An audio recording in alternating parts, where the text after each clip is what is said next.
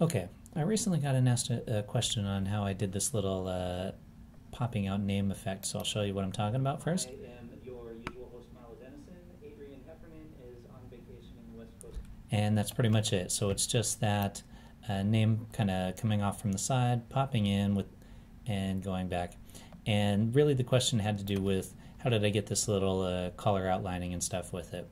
So I will show you.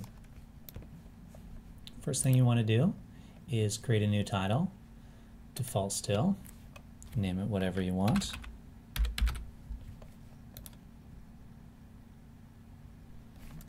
And I'm going to, so let's say I want to create one for Kahal here. First thing you want to do is grab your pen tool and draw the shape. You can, if you want to use one of these custom shapes as well, that works perfectly fine, rectangle, whatever. But since I'm showing how I did that particular one, I'm going to show you how I did it. So I just kind of went and drew my shape. I wanted it a little bit of an angle and connect it. That's about it. Looks like this one's a little bit off. So notice what you can do is just grab the corner and set it however you want it.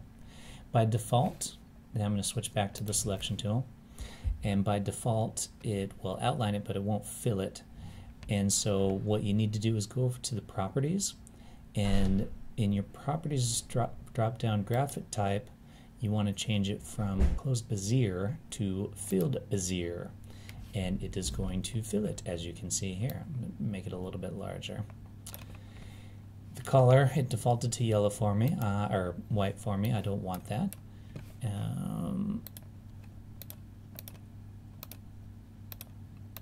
There we go. It's a nice yellow. So that gets me the yellow that I want. And I want to now outline it, and that's going to be in your stroke. So we're going to select outer stroke, select add over to the right here, and you can see by default it added a black stroke around the edge there. I want that red that I used. Hit OK. That's giving me the shape that I want. Once again, you can adjust it more and however you want using the properties over here. If you want to go with like a drop shadow, for example, I can throw a little drop shadow back behind it, and let's adjust the distance on that to give you kind of an idea. Just, you know, other stuff that you can do with it. I'm not going to do that. You can even do an inner stroke. So let's say I want to add an inner stroke. Notice now it added one on the out and one on the inside. I don't want that, but I'm going to delete it. So that's exactly what I did for this particular one. Next up, hit the text tool on the left and go to sample name, and it's grabbing all those defaults or what it was set at previously.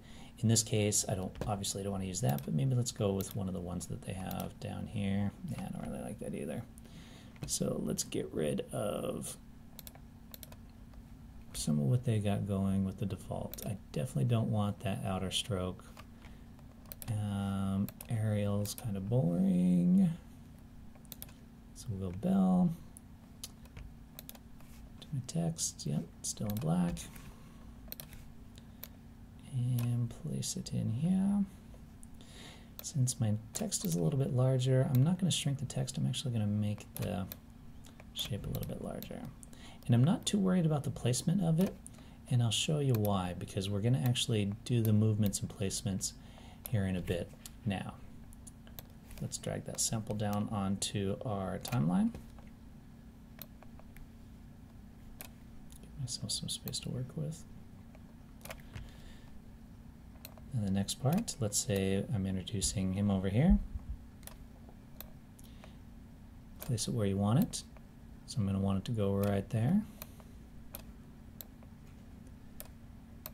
With it selected, go up to your effects control, and you want to check your positions and scales. So hit the little clocky thing here. Select where it says motion. It'll actually allow you to select the whole thing rather than having to turn the dials and stuff. So it's over here. This is where I want it to start off at. And that's my starting point. I wanted to do two things. I wanted to come in, grow large, kind of give a little bit of a bump and then shrink up. So currently the position's fine, but I want the scale to be down to 0 because I definitely don't want it to be showing, right? And then I'm going to move my timeline over just a little bit to the point where I'm going to want it to come in. Once again, just kind of grab it, and you can see what's happening on the screen here. There's the little lines are showing what's happening, or the path that it's moving along. Added a point there, and this is where I want it to grow, and I actually want it to grow a little bit larger than the 100%. And let's move it some more. What happened here is my center point got moved, and if that happens, just grab the center point, move it back to where you want it to be. Okay, so that's where I want it to end up. And then I want it to go back, so I'm just moving a little along my timeline just a bit because I want it to hold there for a second. And I'm going to want it to go back and out here, out to the right. So the end point's going to be, whoops, keep grabbing that. The end point's going to be up over here. And the scale is going to be back down to 0 again. So let's play it and see how it looks. And there are other actors, like there are so like not left.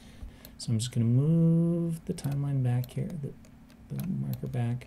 I'm going to grab these two, and I'm going to do that. And then what I'm also going to do is, so when it hits this point right here, that's full size, right? And I want it to hold at that for a few seconds.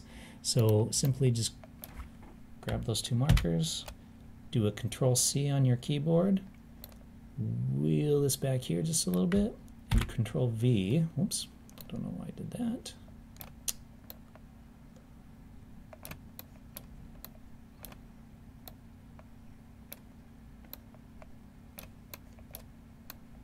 There we go. And I'm just kind of realigning these. So let's try this again. Comes in, holds here for a second, and then fades away. That's more or less all there is to it. You can kind of play with a little bit more if you want. You can get it to come in and kind of do a rotate or circles or all kinds of stuff, using the rotation and the position and the scale. But for that sample that I started off here with, that in essence, I am your usual host, Milo Dennison. Adrian Heffernan is on vacation. that's all it is. All right, hope you found that useful, and have a nice day.